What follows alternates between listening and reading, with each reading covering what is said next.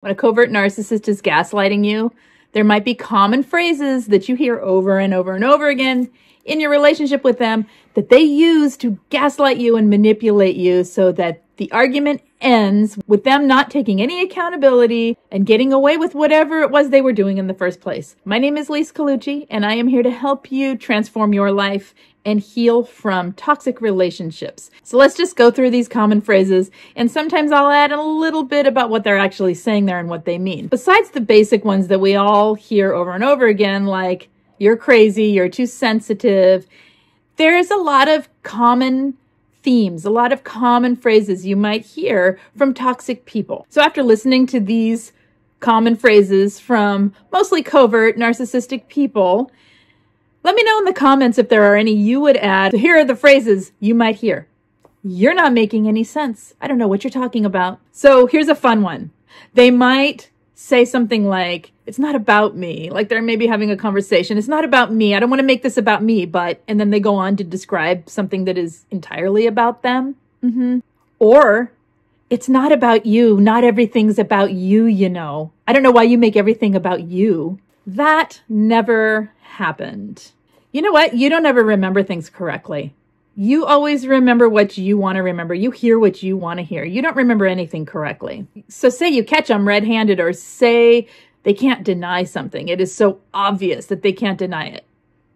I'm sorry you feel that way. I'm sorry you feel hurt by that. I'm sorry that that doesn't make sense to you.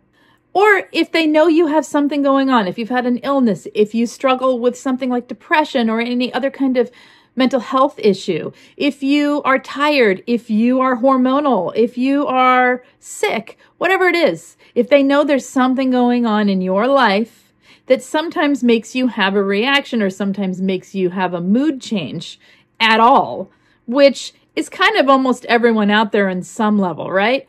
They'll say, I know you're just saying this because you have going on. I know you're just saying this because of problem that you have.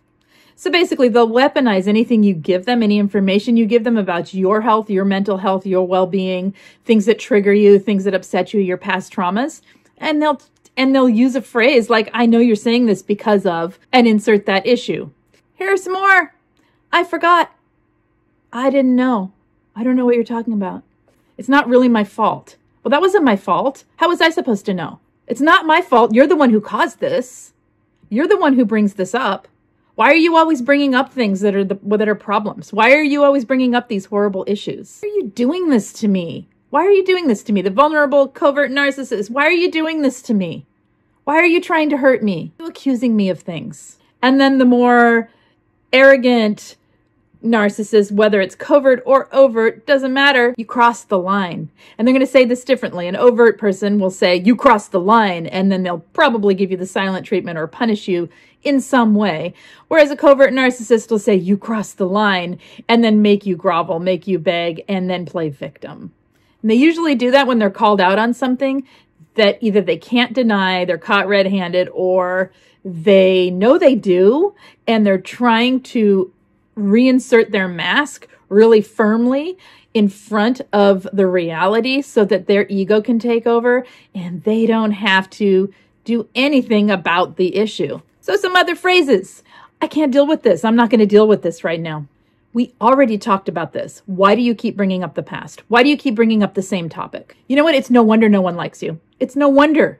And then the more covert narcissist, who is the type that plays the good guy all the time or plays innocent and victim, they might say, you know what, let's just focus on the good. Let's just focus on the good. Have you ever seen a covert narcissist where they will do this when you're really upset about something and they'll play like innocent, almost childlike, and be like, let's just focus on the good. Let's just move forward from here. Where you're like, yeah, that'd be great. Could we talk about the issue first? Could we discuss something? Could we see how maybe this can stop happening, or maybe there can be some understanding here? You want a conversation, right? You want communication that's real. And they're just glossing over it with the, like, let's just be friendly here. Let's just be nice to one another.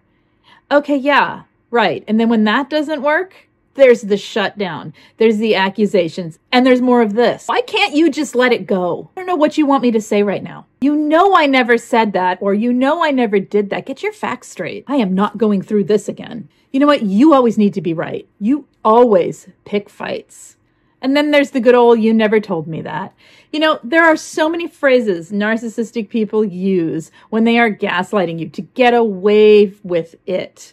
You can see how every single one of these phrases that I've just said here shuts a discussion down. It shuts communication down. It creates a wall. Once that wall is up, conversation over. If you've ever noticed when a narcissist is gaslighting you using these types of phrases or others, once this starts, it doesn't stop. It ends the discussion.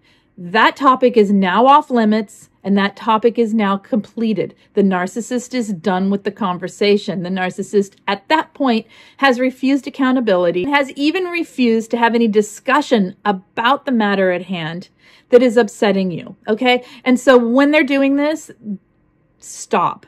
Stop engaging, disengage, gray rock or yellow rock, get the heck away from them. Let them have their very interesting point of view, which is nothing more than deflection and diversion and redirection so that you're not paying attention to the thing that matters, and so that you're not able to have any sense of relationship or any sense of feeling like what you're saying matters and what you feel matters.